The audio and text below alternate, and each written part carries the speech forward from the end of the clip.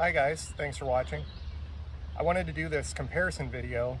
I just got the Hot Toys Back to the Future Part 2 1/6 scale DeLorean this week. And I've had this 1982 DeLorean for a couple of years now. And I've noticed some differences between the actual car and the Hot Toys car. And I hadn't seen any videos on YouTube yet that talk about the differences. So I wanted to cover what I have noticed as far as differences go. And I'm sure I'm going to miss some, so please add comments on the video. I would be curious to know what other things are different that I don't cover. I'm here in Oshkosh, Wisconsin. This is actually the EA air show location. So behind me, they're setting up for that. So there may be some noise from that, although this is a quiet part of it, a quiet part of the area. It's an airport, so there will be planes taking off, and I don't know, you might find that interesting. Okay, let's get started. Okay, looking at the front of the car, if we just focus on the front bumper and the headlights, there's a couple of differences I'd like to point out. The front bumper on the Hot Toys is all black from here down. The actual car, it's obviously, you can see it's black here. Underneath of that, it's painted, and it's painted the same color as the top of the front fascia. And then it transitions back to black for the lower spoiler here. The other difference that isn't going to show up on video here, I'll see if I can capture it in the garage where it's darker. The blueness of the headlights, and I think the website, Hot Toys' website, points that out pretty well. Or Sideshow's website, but you'll see it in other reviews too. They're just a blue, when in reality in the movie, if you watch the movie, and it's an 80s car, so these are old headlights, they're a warm color. So that's one of the differences, and then the other difference down here is just this is painted in real life. It's not on the Hot Toys. Since we're on this view here, this is one of the differences between a 1981 DeLorean and this 1982 DeLorean. The 1981 DeLoreans, in the movie, that's all they used. And so in the movie, you'll see the hood, it doesn't have this on it. The 1981 DeLoreans didn't have this. They added this in 1982, the DeLorean badge. Also on the hood, they switched out in 1982 to take away these indents here. Those two ridges that go through the hood, those are strictly 1981 DeLoreans that have those. The 1982 does not have them. So you see this car doesn't have them. It doesn't mean that the Hot Toys version is wrong. It's actually correct. That's how it should look. Just wanted to show this a little bit better. I don't think it really showed up looking at the front of the car, but on the side you can see that paint difference. So here's your silver paint up here, the bumper black, more silver paint, and then the black that transitions into the lower chin spoiler.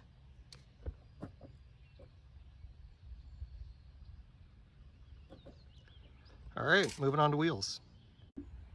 One of the first things I noticed on the Sideshow website when this car was being offered for a pre-sale were the wheels. I don't know if you guys can pick that up on the video, but they look a lot larger.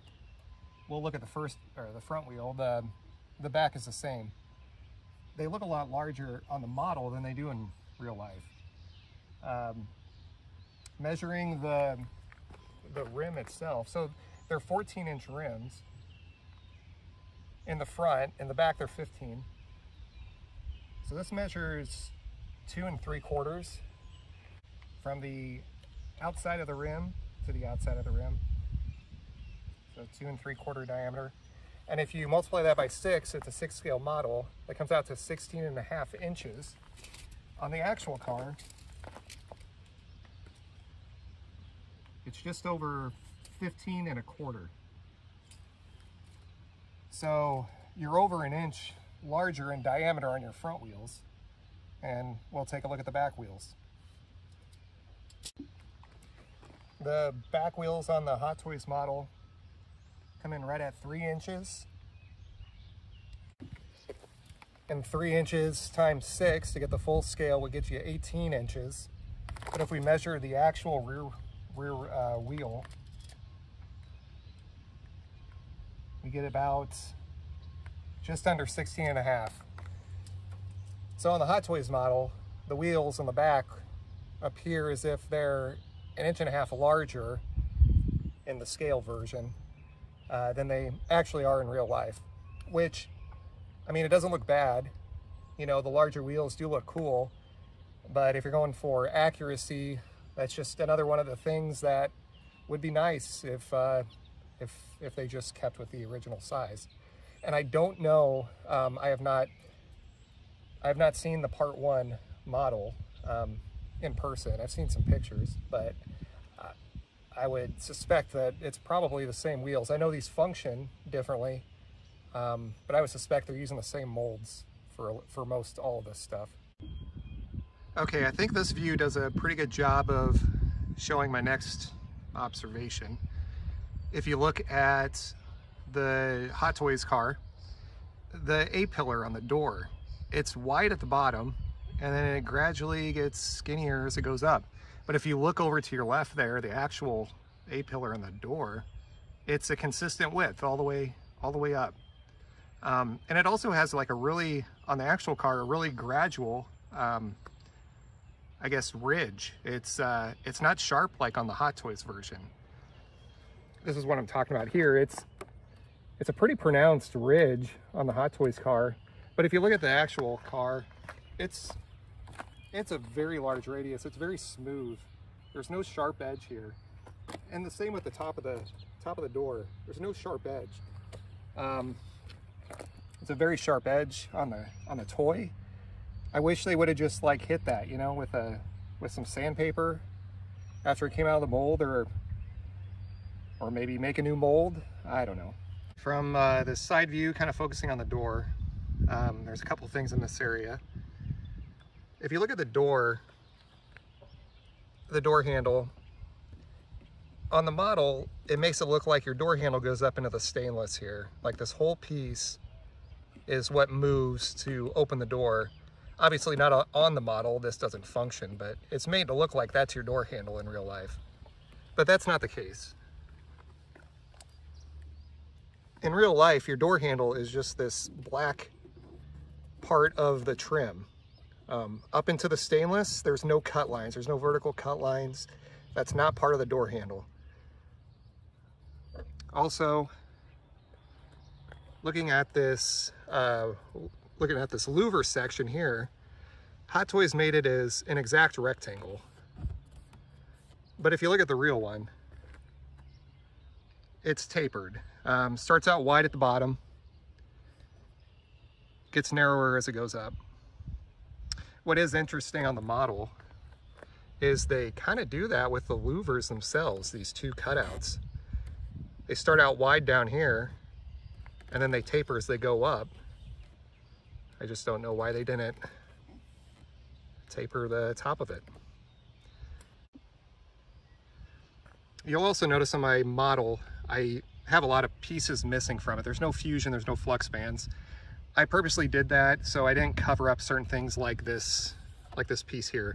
When you get the model, it comes with all these pieces that, this is not a finished model that you're looking at, but I intentionally wanted to leave those off so you can see it one-to-one with an actual DeLorean. And just really focusing on the issues that are related to the car, not so much the movie props. Another thing I want to point out on the back of the quarter panel here, you have this air intake. This intake is air intake for the engine. The other side actually has the same look to it, but it's just a non-functioning air intake on the left-hand side. But the right-hand side, it's a functioning air intake. Anyway, what I want to point out on it, you have a straight line on the model here. It makes it look like your line goes horizontal, vertical, and then up at an angle.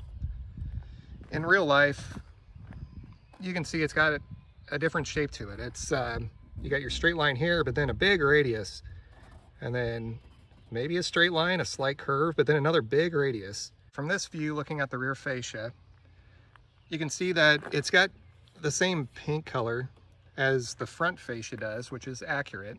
The real car, the front paint matches the rear paint.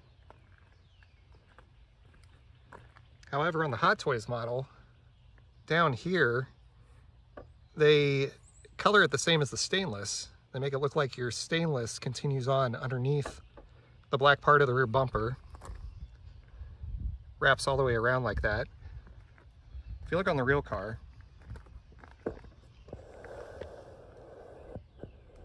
it's not stainless, and it's not meant to look like stainless.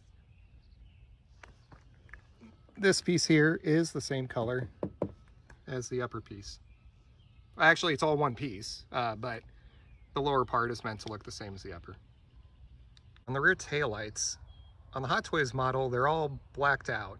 Now, when you turn the lights on, you do see the different colors. I mean, they are colored lenses, but they have a smoked out tint to them. And in the real car, and the movie did not change this, they're not blacked out. I mean, you can see clearly the white, the red, and the yellow. Also on my car, it says DeLorean in stainless. The cars didn't come that way. The person before me, I think, put that on. But it does say DeLorean there. It just doesn't have those stainless letters. So if that shows up on camera, there's like a rectangle around it. It's boxed out, and that box is recessed in. It's just cut a little bit. It's cut a little bit into the bumper, so that sits a little bit deeper. And then the letters themselves sit even further deeper. If I were to pop these out, you would just see the recesses that would have been original to the car. But if you look on the Hot Toys,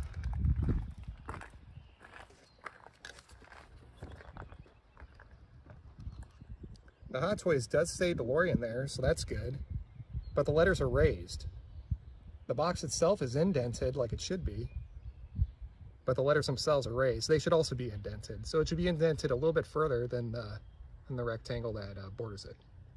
Another thing I wanted to point out here, just because I had noticed it on some other reviews of the Hot Toys car.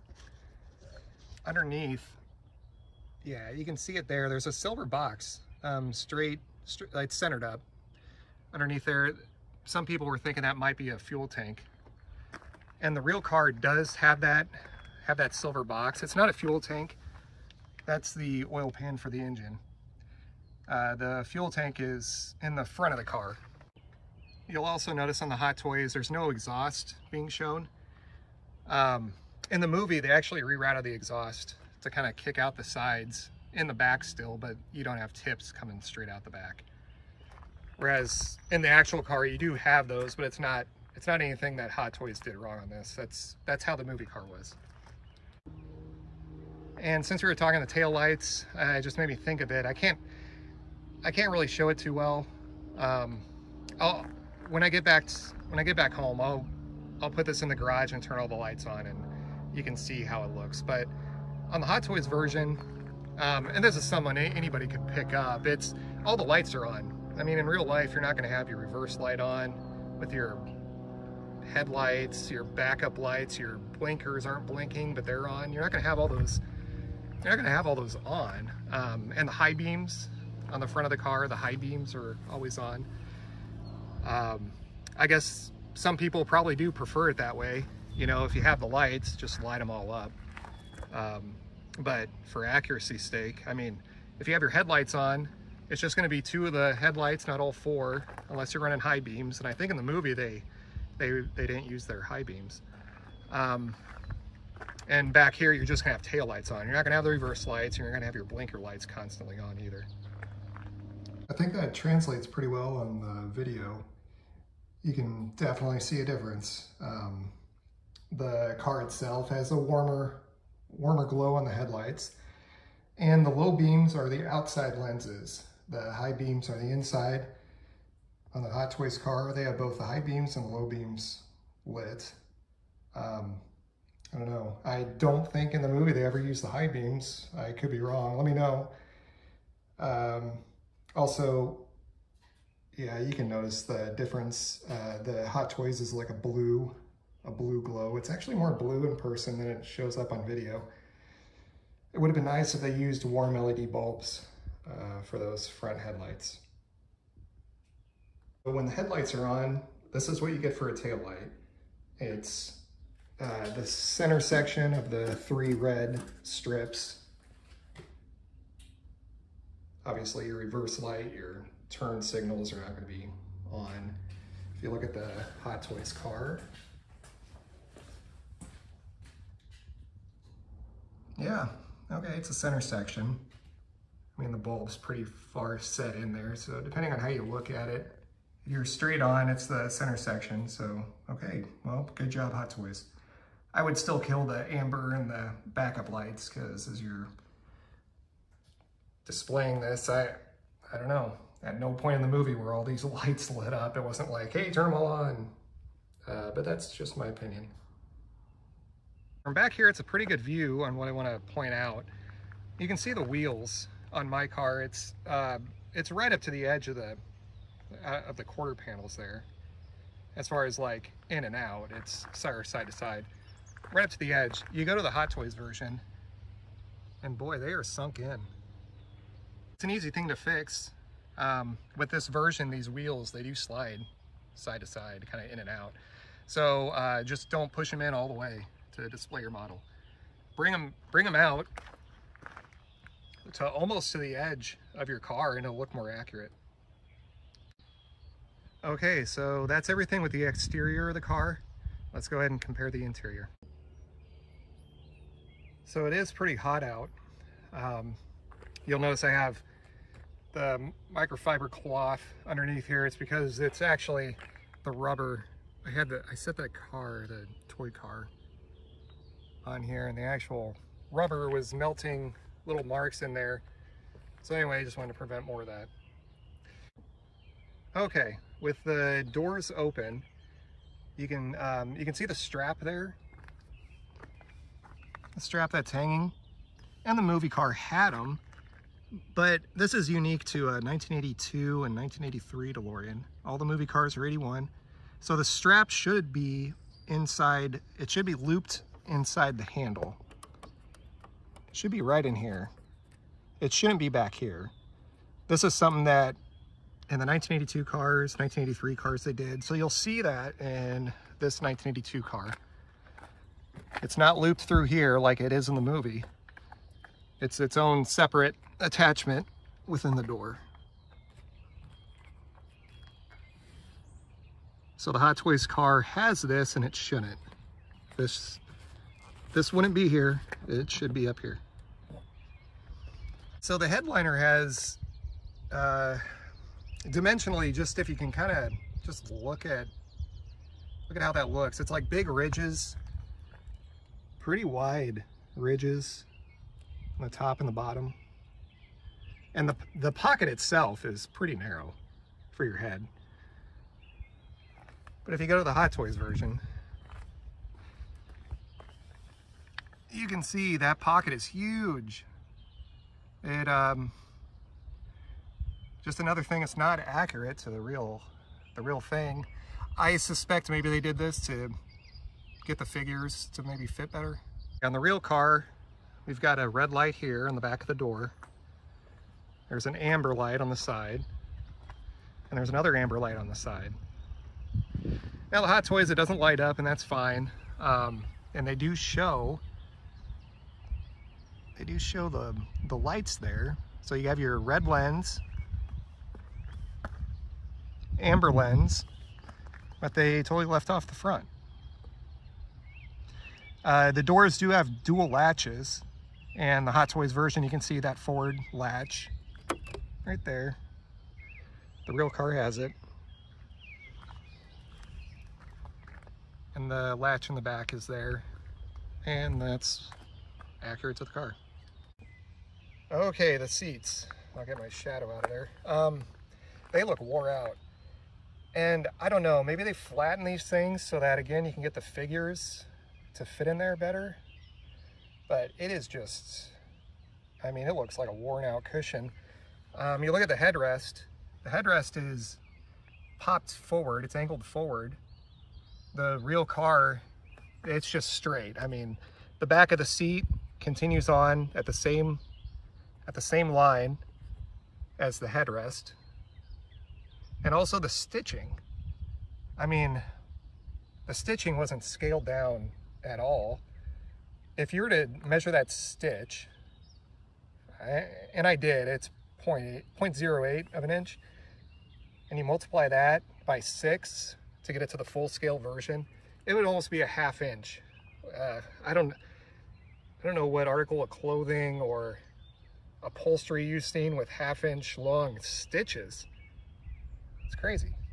I don't know, and it's not really that, it would have been better just to leave it off. You know, I'll show you. So here's the seat. It does have the stitching. You can see how small the stitching is. I mean, it's tiny, and it doesn't really raise up like big bumps in the model. Like in the model, I should say. And you can see it's not wore out. It's not flat. Oh, the back, the headrest. That's not angled forward. There's actually no way to angle it forward. It's not adjustable. You can see the driver's seat there too. It's at the same angle. You know, and little things like that. I mean, it's like you're watching the movie and these are things that they're kind of like part of the movie as you remember it. You know, these seats, I feel like this view here, you know, as Michael J. Fox is driving the car, you know, he's in his radiation suit. I mean, these components are so recognizable in the movie. It's like when you see differences in the model and it's wrong, it stands out. I don't know if this gives you a better view of that, but the backrest continues on the same plane as the headrest. It's not angled forward like in the Hot Toys car. Looking at the shift boot in the Hot Toys, if we can get it to focus. The Hot Toys car, you can see the prominent white stitching. Again, like the seat, prominent stitching, like a lot longer stitching than is accurate. So if you were to scale that up, it'd be about a ½ inch long stitches again. But you can see how puffy that shift boot is. Almost looks like a turtleneck going up to the shifter knob. And I know it's because the material's all bunched up there, but I don't know, I wish I could have done something different on that one. Also, on the center console, if you look at the border around the shift boot, you can see how it's kind of it's almost like it's framed in. There's like an extra bump in the plastic all around the shift boot. I mean, look at the real thing, it's flat. There's no bump up. It's just all flat around there. And my shift boot is old and worn out, so in the movie, I don't think it probably looked exactly like that. But you can see there's no white stitching. I wish they would have used maybe black thread. It's just, you look at that white stitching and it really kind of takes you out of it, you know? Okay, also in this view, notice the plutonium chamber gauges. So when they did that, it's the glove box. They lift up the glove box door and then they fit all those components in there. You can see how far it's set back. You can see it's like, there's a line here, there's a ridge. So that is accurate in the car. This is a knee pad, and then this is the dash. Well, the glove box goes all the way to that ridge. In this, it's like set way forward.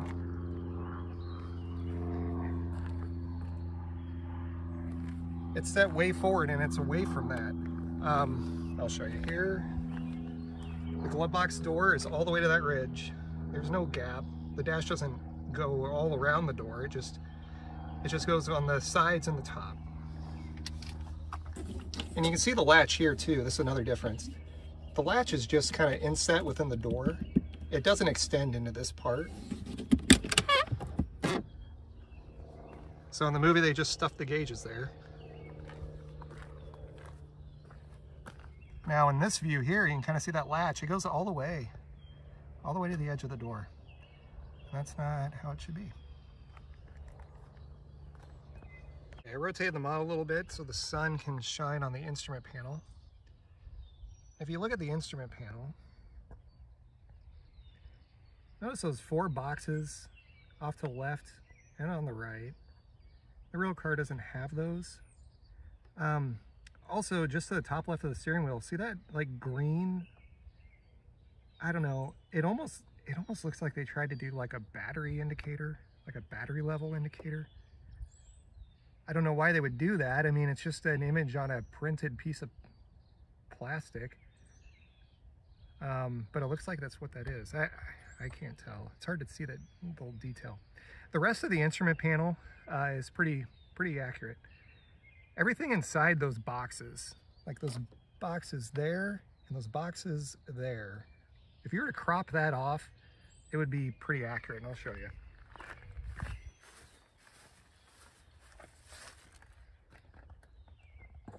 All right. Okay. You can see the boxes don't exist on either side.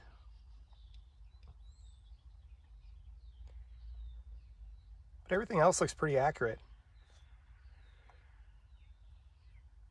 No battery level indicator. Don't know why they put that on there. Look at the steering wheel. To me, this is another iconic piece of the car.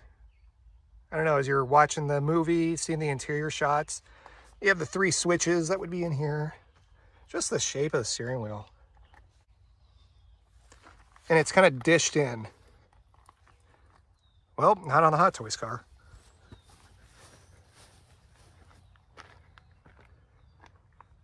On the Hot Toys car, the shape is it's off. Center section, that pad. On the Hot Toys car, it's like raised up. It's its own separate bumped out piece. Or it's made to look like that. I know it's all one molded piece with the steering wheel. But that's different. Just the shape of it. I don't know. You fans of the movie, I'm sure you know what I'm talking about. It's different. Okay, now finally I'll show you the frunk. There's a latch under here. There's no spring, so it's a 2-handed job. Looking under the hood, you do have that X that does appear on the Hot Toys car. And then they also have this cutout here for to seal up around the fuel cap. There's a ridge you can see around the fuel cap. So that's accurate to the toy. On the toy, you also have these 3 caps. This is on the toy, the power button for the lights. In reality, it's a raised up cap and has slots on either side of it.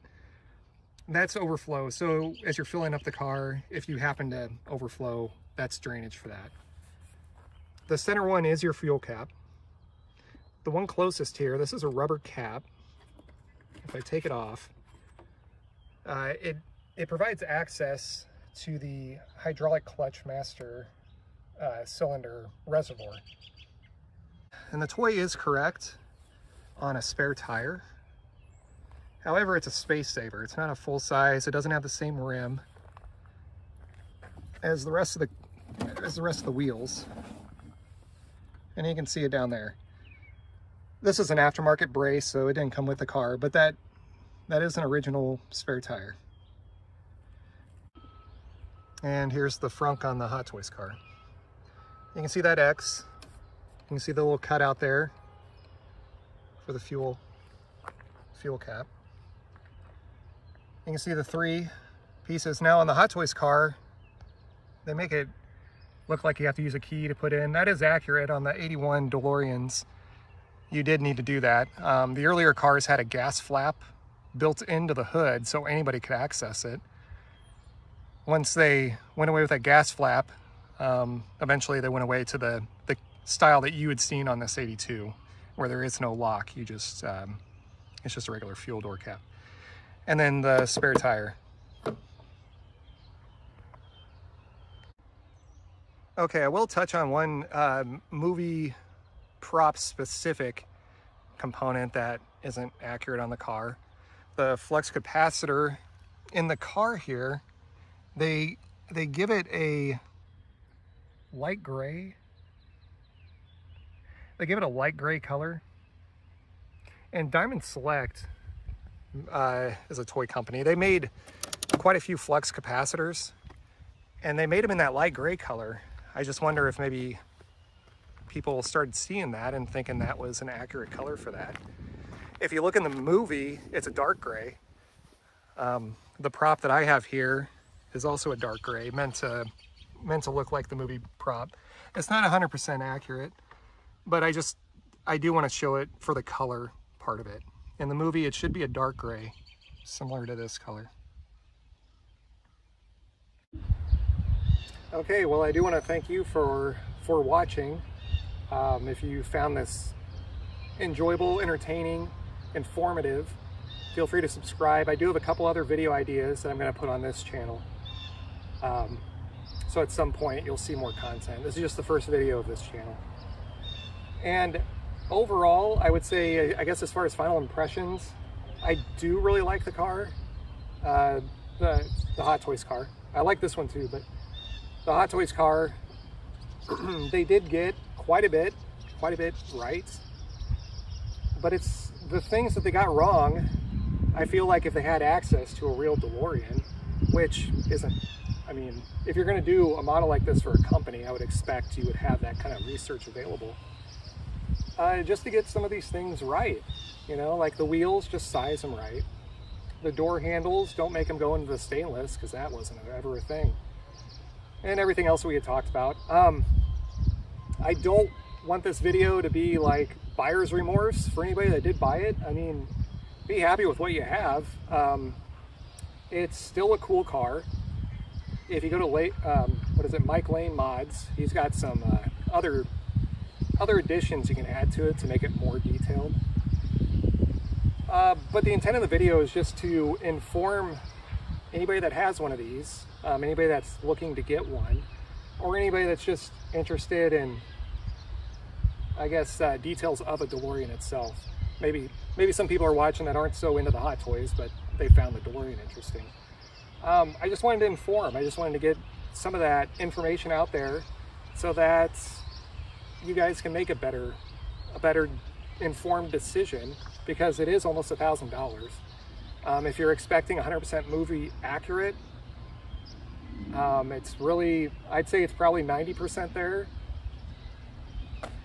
And ignorance is bliss too. I mean, if you don't care about those little details, yeah, most people aren't going to notice that, right? I mean, most people aren't going to notice those things. They're going to see all the details that are built into the car that are very cool. I mean, the light up feature is pretty sweet.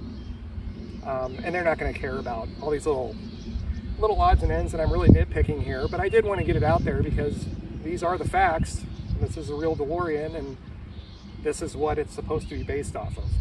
I don't want to end the video on a downer. I know I was just, the whole video, I was like, I'm tearing it apart. That was kind of the point of it, but this is, like I said, this is the Oshkosh Airport, the EAA Air Show.